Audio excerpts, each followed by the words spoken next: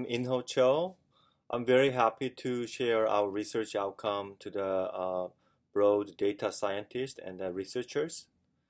And my team member is Jae-Kwang Kim, the professor of statistics, and my student Wee-Cheng Yang.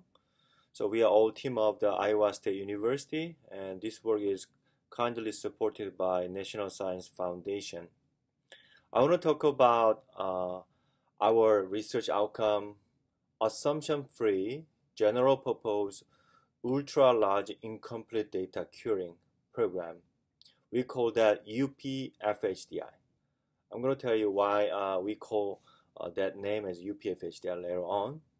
But I want to, before beginning, I want to emphasize that this program is assumption-free. That means there is weak distributional assumption, or we don't require expert level assumption or knowledge. And also it can be used for general data. So it doesn't require any specific data type. So it can cure any tabular shape, the continuous or discrete or hybrid. That is the combination of this continuous or discrete data set. Ultra large data means that it's also large instances, so-called big N, and also high dimensional data, say a big P data. So we can tackle concurrently big N and big P, so we call that ultra data. Indeed, incomplete data is everywhere. So in engineering and science, and then social science and industry, and any data, survey data, we can see always the incomplete data. For example, here I showed the infrastructure engineering data set. So infrastructure engineering collect a lot of data using various sensors. So this table shows an example of hybrid data set from bridge and transportation sensor, thanks to Dr. Faris and Dr. Sharma. And the bottom one is the very expensive experimental data set from structural engineering. So community of the researchers these days accumulated database like this, but because it's an experiment, so it is inevitable to have the blank or missing part. And another example can be found in the another area, so phenotype and genotype database. This is thanks to Dr. Lawrence of another research group. So we have a very brief statistics. So there's a various missing rate depending on the phenotype and then their descriptor. So it may damage the subsequent statistical inference or subsequent machine learning study if we don't take care of this kind of missingness. First, I want to talk about naïve remedy, how to handle then missing data these days. So widely used naïve method in machine learning community. So they simply use each variable's mean value. So that means they have each column of the data or each variable's data and take the mean of the observed value and to fill in the missing part. We call that mean-based naïve method. Another one may be the deleting the entire unit instances which has missing value. For example, if we have one row that has only one blank, then we simply delete. So many statistical package or machine learning package, to the best of our knowledge, they do this automatically. So they simply delete incomplete row. It can cause kind of, sometimes it's okay, but sometimes in general, we can call that statistical problems resulting from this naïve method. So basically, if we delete, then we can see the loss of substantial information, and also those naïve methods may introduce unexpected bias because we simply use the mean value of observed information only. So as a result of it, so may lead to low accuracy in machine learning and statistical prediction that are using the cured data set. so may mislead incorrect statistical inference or sometimes critical decision making. Actually, in terms of theory and tools, we have a very powerful method. So one of the methods is so-called multiple imputation. So one of the most popular imputation method, and in short, it creates m completed data set, kind of multiple completed data set for full imputation uncertainty. So since the initial work by Dr. Rubin, extensive investigation have been conducted. So there are a multitude of variants of this work, so well-established method. However, researchers also found that there is some statistical difficulty. So in general use of multiple imputation. In the original formula based on the decomposition, so but it requires some condition. So we must satisfy this as shown here. The 2 times covariance matrix theta mi minus theta n should be 0. This condition is so-called congeniality. So we have to satisfy congeniality condition or the self-efficient estimator condition to accurately or reliably use the multiple imputation method. But in general, it's very hard to satisfy, so it is ignored oftentimes. So otherwise, the MI variance estimation may be inconsistent and considerably biased. So this is the challenges of existing imputation methods. They often require statistical or the distribution assumption, which are very difficult for general users, general researchers who are not expert in statistics, or for the general data scientists who are not familiar with that specific data set. Even with a good expertise, computation limit of them. So suppose if our data is very large, then to the best of our knowledge, there is no powerful tool for large data, large incomplete data oriented imputation method. There are many tools in the SAS or the R package, but they are not suitable for curing very large data or ultra data. How can we tackle this challenge? So at the very beginning of the research, we have a kind of discussion how to tackle this problem. Then we found the solution from hot deck imputation method. Because hot deck imputation method has many strengths. It does not require self-efficient estimation condition or advanced statistical assumption, and also it does not create artificial variable, but instead it uses the real observation, and it does not require model or distributional assumption. It just looks at the observed data, which is available data. So to seek to leverage and preserve the joint probability of the data already available. So we look at the data already available. So that's why we call that hot deck imputation. Actually, this method has been there for a long time. And then another branch is a fractional imputation. That means we use fractional weight for each observation to cure the data. So that's why we call that fractional imputation. So combination of hot deck and fractional imputation is very powerful and well studied so far. So just like a multiple imputation, we use the multiple imputed variable for each missing variable. But a single data set is created after imputation. That means after data curing, we always have one full, complete data set, not multiple data set. So that's very handy for the machine learning or statistical analysis. And fractional weight of the observation are assigned to the imputed value, so we can clearly see how it impute, because we have the data. We can get the fractional weight as a result. And replication method can be directly used for variance estimation. The uncertainty after the data curing, the uncertainty estimation is another issue we have to tackle.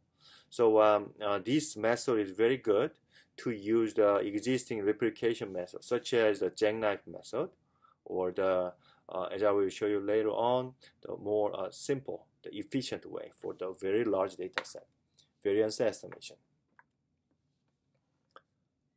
So our group already developed and shared the serial version. There is not an ultra large data set version, but for you, for the decent size data is already available in the R package, and you can freely download from CRAN. So package name is FHDI, meaning fractional hot-deck imputation.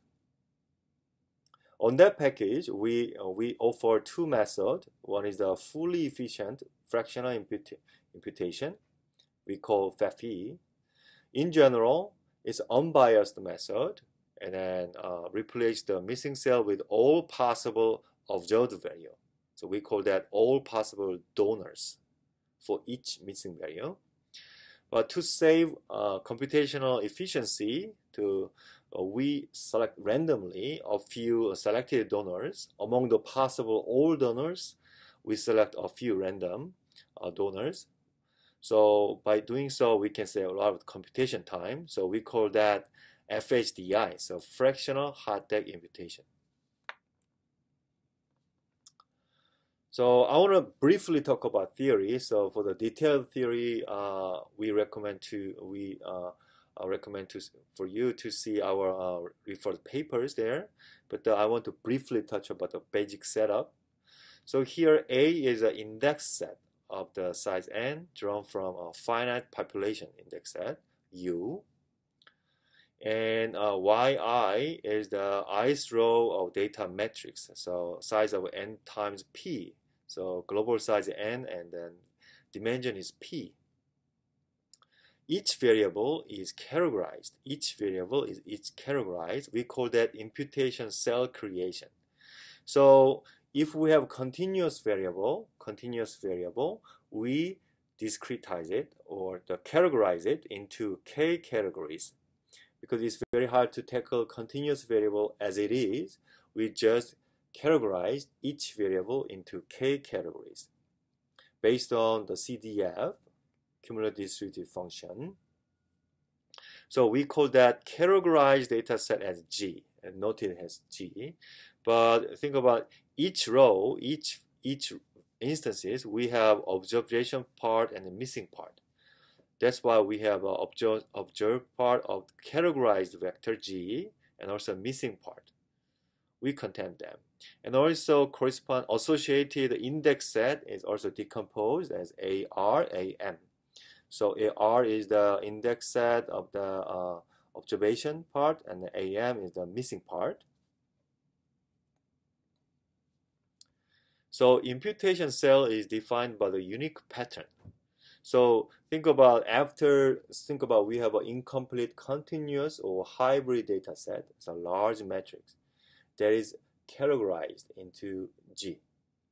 Categorized. Then if you look at the distribution or the pattern of the G, we can see unique pattern of each row. So we can call it imputation cell. So basically we assume that cell mean model. So each cell has the same mean and the variance curvature matrix. So based on that setup, we can find the FHDI estimator, which is the fully efficient fractional imputation estimator. So basically, this is a basic equation. The y hat p FHDI is the FHDI estimator of yp, which is our target. So here, using fraction here, the W star is the fractional weight of J's donor for I's recipient. We can get it from the later using expectation maximization scheme. But the heart is the central idea here is that we use all possible donors in FHDI. So delta pi means the delta is the response index. So that is the if we have observed value, then delta equal to 1, and otherwise it's missing, then delta equal to 0, like that. So we can have this simple equation. But slightly differently, FHDI using the m possible donors for each missing cell. To select the m donors, among the all possible donors, we use the probability proportional to size sampling. There is a random sampling selection proportional to the sampling weight there, Wij, FHDI. Slightly change the FHDI estimator. It's given like this. So basically, this theory is based on the form of finite mixture model. So we assume the conditional distribution as like this. And because we have missingness, so the joint cell probability are unknown at the very beginning.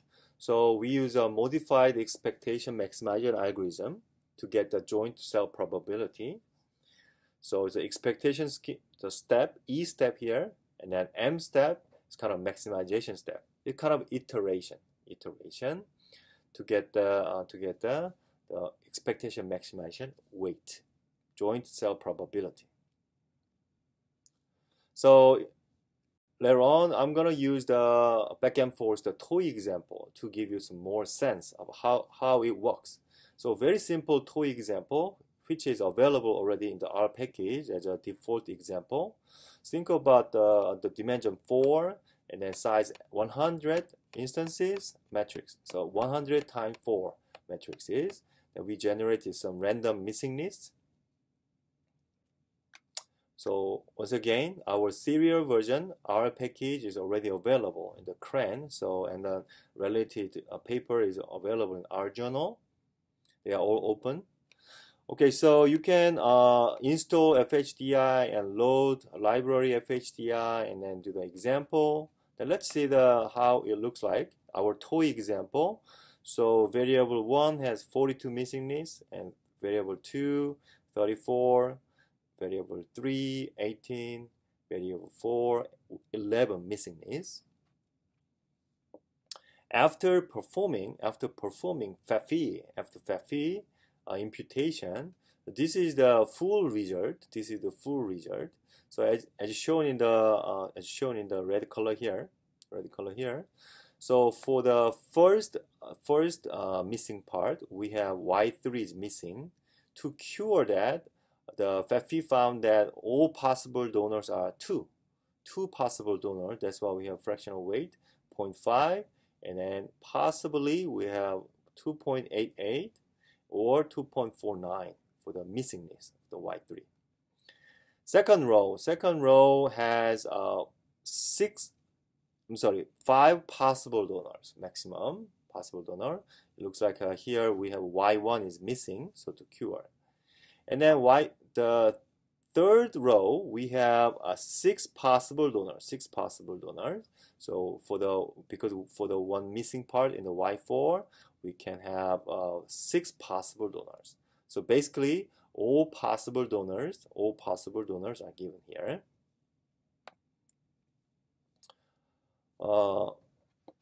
Contrarily, if we use FHDI, so you can control S of imputation equal to FHDI using the randomly selected 5 donors. Then using the same toy example, you can confirm that the 2 or 5 donors, but think about the third row here, So previously we have 6 possible donors, but in the FHDI we have 5. We just restrict our possible donors, to save computational time. So there is a slight difference between the FHDI and the FHDI. So we can control the option by this one, S of imputation FHDI or FHDI here.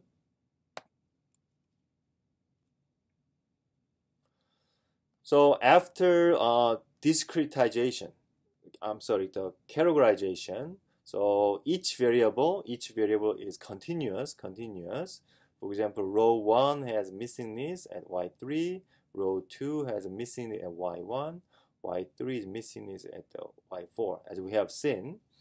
But each variable, each column, each variable is continuous. So we have to categorize it to make an imputation cell. So here, because it's two example, we set the k equal to 3. So for each variable, we need to categorize them into 3 categories. So after categorization, we can see the imputation cell.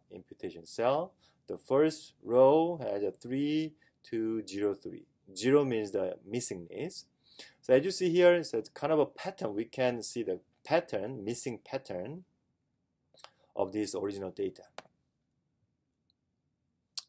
So to show you some sense, this is the missing pattern. So for example here, 0, 0, 0, 0, 0, 0, 2 means that only variable 4 is observed, and then that observation categorized into 2, whereas 3 variables are all missing. To cure this pattern, we compare all possible donors by looking at the observed part. So here 1, 2, 3, row 3, 6, 8 can be a possible donor. By comparing these categorized cells, we can select the possible donors. And as I said before, we use the modified expectation maximization scheme for joint cell probability estimate. So this method is originally developed by Ibrahim in 1990, and then we just slightly modified. So for each missing pattern, the observation pattern, for example, the categorized matrix as 1, 1, 1, 1, the cell pattern should have this joint probability, or pattern, observation pattern 1, 1, 2, 3 should have this kind of probability like that. So for this two example, we have these so 6 and then kind of 10 unique patterns, observation pattern. Each pattern have the joint cell probability after that modified EM algorithm. Obviously, the sum should be 1. So in the toy example, we show how it helps the following the coefficient estimate with this coefficient estimate. So if we use mean-based naïve method, the intercept is has a standard error 0.3, but the FHDI has 0.25, FFE has 0.25. So way better than the naïve method, and slightly FFE is better than FHDI. That's what we expected, because FFE used all possible donors and unbiased, but FHDI slightly biased because we select randomly, but it's a relatively good and way better than the naïve method. And when we estimate slope, when we have to slope, so it's also confirmed the FFE is always better in terms of SI, standard error, and also the estimation. So we can confirm that FHDI is fairly good mimic of the FFE. And as I said earlier, uncertainty is always the issue after the data curing. How can we measure or estimate the uncertainty about our data curing? So in the package, the serial package, and then our package, the ultra large data package, also has the variance estimation scheme. Because it's the computational efficiency and also the implementation, we adopt Jackknife method, basically delete one by one and estimate the uncertainty. It's very straightforward. So we have the Jackknife variance estimator given here. But I want to mention that how good the FHDI compared to FFE. So in the theory, our group members show that there's asymptotic properties. Asymptotic property as n grows, the size grows, FHDI estimator approaches to FFE. So asymptotic properties, FHDI estimator. So for large big data, FHDI can asymptotically replace FFE. So FHDI has a strong computational efficiency compared to FFE. So that's why we start from FHDI to make a ultra large data oriented data curing method. And this is another example we perform to show that here the ratio 1 means the good imputation. And then we can confirm for the 14 variable and 19,000 a slightly large realistic data appliance energy data set from Dr. Satin. Then we confirm that this performance is pretty robust, very robust. Okay, then I want to move on to parallel, ultra large data oriented parallel fractional hot-tag imputation. So we already make available for the R package on CRAN, but as you will see, it requires a lot of memory and computational time. So the serial version package is not ideal to deal with large or ultra large data because of immense volume or too many variables. So we have strong need for general purpose and assumption free big data imputation tool. So it is very important to use this kind of advanced data curing for the following machine learning and then statistical inference. So we can leverage the asymptotic property of FHDI to mimic the FFE for large data set. So in short, it's very brief description, but the big N data, we just call big N data as a very large, say multiple million data set instances, but the dimensionality is not that high. Then we call that big N data. And big P data, such as the biological data or DNA data, we have millions of the variable, but the instances are very small. We call that big P data. But we call ultra data when the data has concurrently big N and big P. So our previous paper, the IEEE TKD paper, was about this separate big N or big P. Separate. But the recent paper, which is under review now, but our program is already made public. So this 2021 program can deal with this concurrently big N and big P dataset. We call that ultra large data oriented parallel fractional hot-tag imputation. That's why we call that UP-FHDI. So key procedure is similar to the FHDI because we start from the serial version theory. So process step 1 is parallel cell construction. So we categorize the imputation cell, but one more step, we have to select the donors. We select the donor because it is high dimension. We have to use the both sure independent screening and k nearest neighbor searching. Because big P data, very high dimensionality, we have to select donor using this combination of SIS and KNN. Step 2, so joint cell probability using the parallel expectation maximization scheme. And then we impute using the FHDI. So in the serial version, we allow FFE, but for the large or ultra data, it's unrealistically large for using the FFE because it uses all possible donors. It's not feasible. So for UP-FHDI, we use FHDI estimator only, so test parallel imputation. We allow the Jackknife method, parallelized Jackknife method. for moderately large data.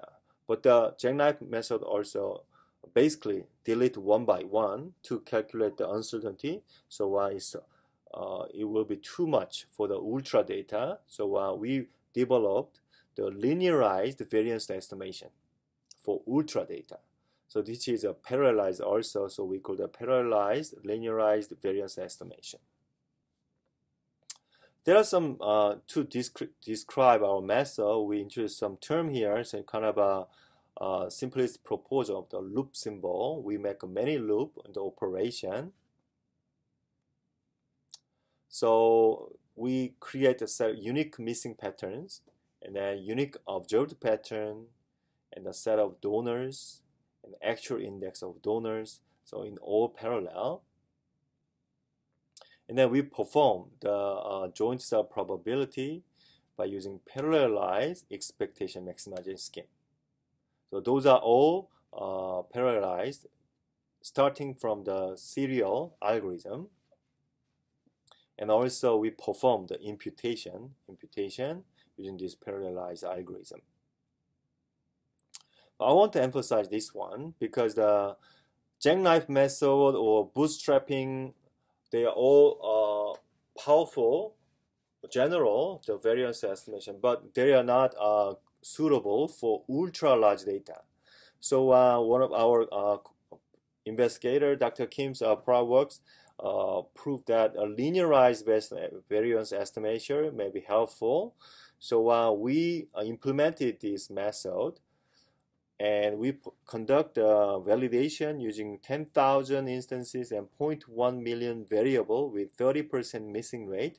We perform the standard error, so Jackknife method, and then linearized variance estimation. So we compare the AD means the difference, absolute difference. So as you see here, the linearized, which is simple, but the linearized variance estimation is very good mimic of the Jackknife method. So in our UP-FHDI, for ultra data set, we used the linearized variance estimation scheme. So some part we used very obvious the divide and conquer parallel algorithm, as shown here B, figure B, but we have many loops such as the expectation maximization scheme, which is implicit loop. So we have to tackle that one, our separate algorithm, parallel algorithm. So we combine both of them, and also job distribution can be done uniformly, so each slave, or cyclic distribution to balance the load balance of parallel processing. So this is an example of scalability of our parallel UP-FHDI with the big N data set. So here the 1 million rows and a very small column, say 4 columns. So as we increase the missing rate 15 to 35%, we commonly found the speed up nearly ideal linear speed up. So we confirmed that scalability. And then we show that big N and big P algorithm here, big P data. So 10,000, 1 million, 0.1 million data set both shows although it is not perfectly linear, but it shows good scalability. As shown here, blue line is a 10,000 instances and 0.1 variable, 30% missing rate. And yellow line shows the 0.1 million instances and 10,000 variables with 30% missing rate. We can confirm, although it is not perfect, but it shows the good scalability. So I want to briefly talk about why we need special algorithm for the big P data, because big P data literally has a lot of variables. So for a given missing pattern, so as you see here, 2310, so variable 4 is missing, 300, so variable 6, 7 are missing, so on and so forth. Suppose we have say 10,000 variable, or say 1 million variable.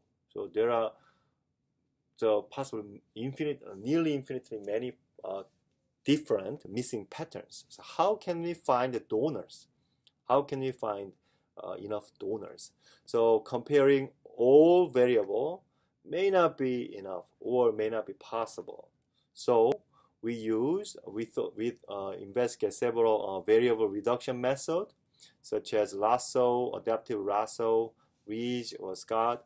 But we found most efficient and reliable method, the computationally efficient method may be sure independent screening, so developed by Fan and Lev. So the setup is very simple. So using the two-step method, the idea is they compare the correlation score, and then to get the good probability, to get the true model as the n goes to infinity. So we try to use that method for the donor selection. But whenever we get say in the many possible donors, even though we use the SIS, we have to decide how can we combine possible set. So we allow the intersection or union or just a global ranking based on the correlation score based on SIS. And then when we compare the distance between distances, we use the Euclidean sense. So there may be some problem for the purely categorical data set. But we assume that we continuous data set or at least hybrid data set. So this kind of a global ranking using the KNN will be efficient. Okay, this is a detailed explanation. So you are referred to the related paper. So one thing we had to do was that we have to modify the expectation maximization scheme, because there is based on all possible comparison. But we used SIS, so we modified the EM algorithm to leverage the SIS as shown here. So our updated scheme and equation are slightly changed by the SIS. So in sum, we implement the sure independent screening algorithm for donor selection and also joint cell probability estimation, EM algorithm. We all change that and also parallelize that. So for the big P algorithm, big P data set, so for example here 1,000 and 10,000 variable, 1,000 instances and 10,000 variable, and 30% missingness. And we applied the SIS in combination with the KNN searching in Euclidean sense. We confirmed that very desirable scalability. We tested many many practical data set. So examples data set are all available in the IEEE data port. Although they are gigabytes big, so very big, but you can download it to check your result. And also we have many synthetic data to check our performance. So some data is a big N, some data is a big P, and then some data is continuous, some data is categorical, or some data are hybrid. Hybrid means that the data type is continuous and categorical. So they are all available in the website. You can freely download. And then for the theory, please refer to our 2020 paper, and also our new paper hopefully will show up soon. And unlike the serial version, this parallel version is available open source. You can download it, but you have to compile on your local high performance computing environment. We test everything on the NSF exit environment. So we believe we can help, and we believe it is compilable and then deployable on your local HPC. But if you have any difficulty, please contact us. We love to help that.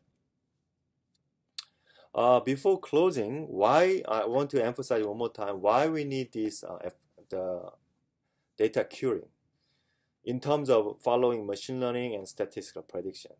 So this summary figure showed adapted from our previous paper on the 2019 TKDE. So we compare the same data set by after curing FHDI or after curing naïve method. So this blue color, the following the data analysis after FHDI, and green color shows the after analysis by after the naïve imputation. Vertical axis shows the root mean square error. GAM is one of the most powerful statistical method, non-parametric regression, generalized additive model.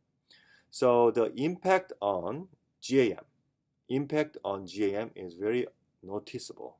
So outstanding here compared to naïve method. And extremely randomized tree, ERT, is another powerful machine learning method, has a large impact. The FHDI has large impact, actually improve a lot, the ERT. And also artificial neural network, ANN, also benefit a lot from the FHDI. It may be data specific because we used not that big data here, the realistic nearly 6,000 instances and 13 variable from a genotype of maize hybrid yield from Dr. Lawrence group. But this one confirmed that data curing is very important for the subsequent machine learning or statistical inference. So in summary, the UP-FHDI inherits all strengths of the general purpose assumption-free theory of FHDI, fractional hot-take imputation. It shows a favorable speed-up when you apply to ultra data set up to millions of instances and nearly 10,000 variables concurrently. So it both shows the linear speed-up, and UP-FHDI positively improves the subsequent machine learning, including ANN, GAM, ERT, or ANN, or the deep learning style. And also, UP-FHDI is now publicly available. We shared all the open sources, manuals, and examples. So we hope that all the data scientists and the broad engineering scientists can cure data without any headache. So please refer to our papers. So here, this is the initial work, the impact. This 2019 paper, our group, is about impact on the machine learning. And then this 2018, the R journal paper described the serial version FHDI package. And others are good sources for the theory.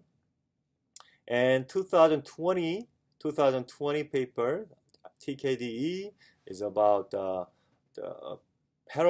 first version of the parallel fractional hot-take imputation. And still under review, 2021 is a UP-FHDI. Hopefully it will be available in the near future.